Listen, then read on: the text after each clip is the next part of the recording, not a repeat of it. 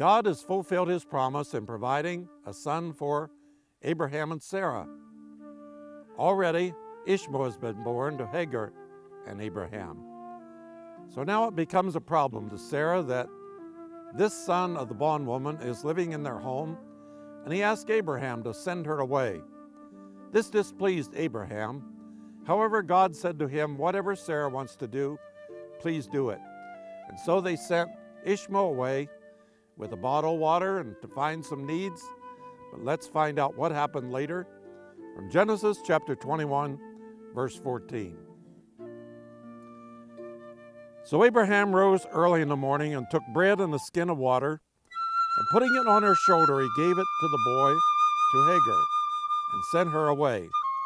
Then she departed and wandered in the wilderness of Bersheba. And the water in the skin was used up, and she placed the boy under one of the shrubs. Then she went and sat down across from him at a distance of about a bow shot, for she said to herself, "Let me not see the death of my boy." So she sat opposite to him, lifted up her voice and wept. And God heard the voice of the lad. Then the angel of God called to Hagar out of heaven and said, "What ails you, Hagar? Fear not, for God has heard the voice of the lad where he is. Arise, lift up the lad and hold him with your hand, for I will make of him a great nation." Then God opened her eyes, and she saw a well of water. And she went and filled the skin with water, and gave the lad a drink. So God was with the lad, and he grew and dwelt in the wilderness, and became an archer. He dwelt in the wilderness of Paran, and his mother took a wife for him from the land of Egypt. And here we are sitting beside a well. Maybe a well like this is the one that Hagar found and drew water that her son might be able to live and give him a drink again. And now here is Ari Bar David to tell us more about this incident in the life of Abraham and Sarah when they sent Hagar and Ishmael away from the home, and Hagar thought he was going to die. But God showed her, heard his cry, and found a well similar to this, and got water and gave him a drink, and the lad was able to live. And God said, "I will make of Ishmael a great nation," and God is going to multiply his seed. So we are in chapter 21, and let us remember that it starts in Bersheba. This is the city that Abraham started from virgin ground. This is the place where Abraham pitched his tent, where Abraham dug a well, built an altar, and called it on the name of the Lord. And what a nice celebration around. Sarah just got her little baby. They named him Yitzchak. The word Yitzchak in Hebrew is the laugher. Why? Not because he laughed, but you remember Abraham laughed and Sarah laughed when they've heard that they are going to have a little baby of their own. And look, when she was celebrating her child, what happened? She saw Hagar, her mistress, laughing. Now, in Hebrew, there is very strong connection between the name Yitzchak, which is to laugh, between what Hagar in Hebrew, what Hagar did, she was metzacheket, the same name, the same word. She was like laughing on the child that is called laugh. Another word, you have a very strong feeling here in all this situation that it was like a joke, all the situation. And Sarah felt it. A woman in my age is going to have a baby, and now she's laughing on me. I cannot continue with this anymore. Abram, take this mistress Hagar. I don't need her anymore. Let her go. Now, let us remember again that Hagar was Egyptian. So the natural place that she will go was to Egypt. But this time, she's not only pregnant, she has a child which is 13 years old. and his name is Ishmael. God met her already by his angel 13 years ago. And now when Abram tells her to go away, she's going to her home, to her parents, to her family, which means Egypt.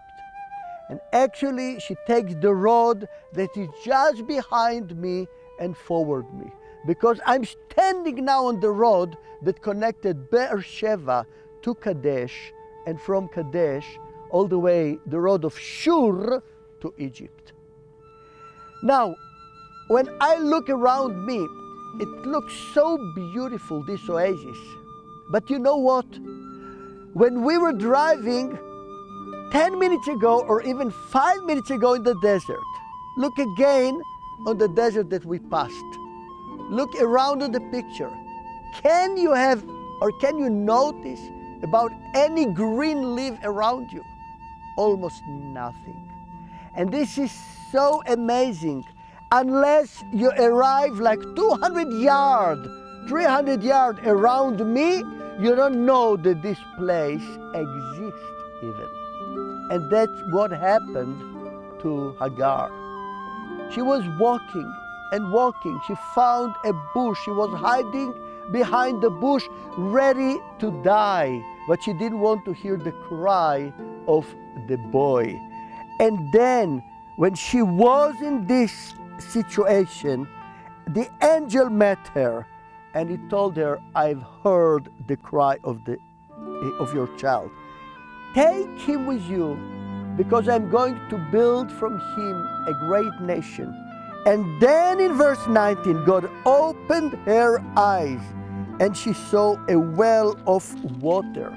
She went there and filled the water and gave her son. We are here near a well of water. It is full. It's full. I'm going now to the well. It is one of two wells on this place. This well is called now Aaron's well. And the water that was coming from the well was filling this trough. Many goats, sheep could come here, there on the third side, and were fed with water.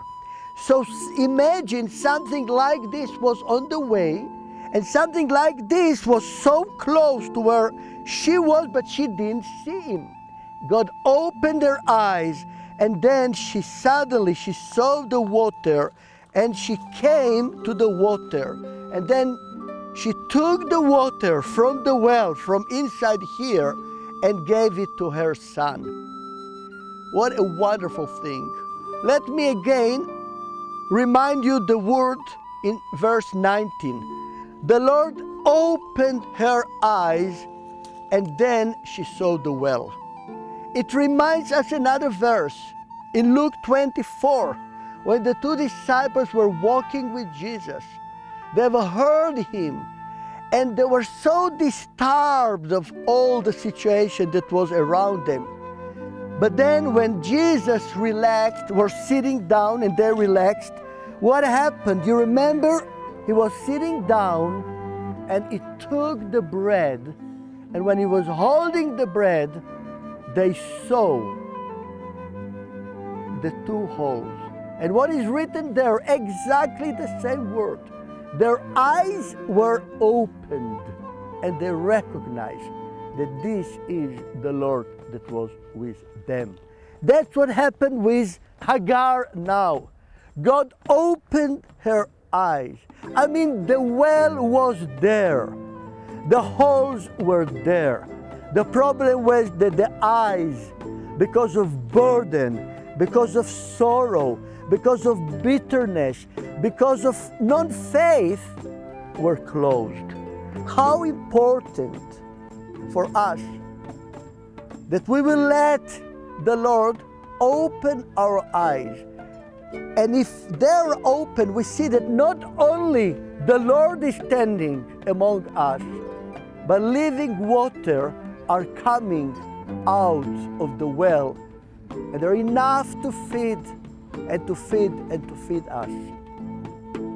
Let us remember, we have to pray, Lord, open my eyes that I will see how glorious you are.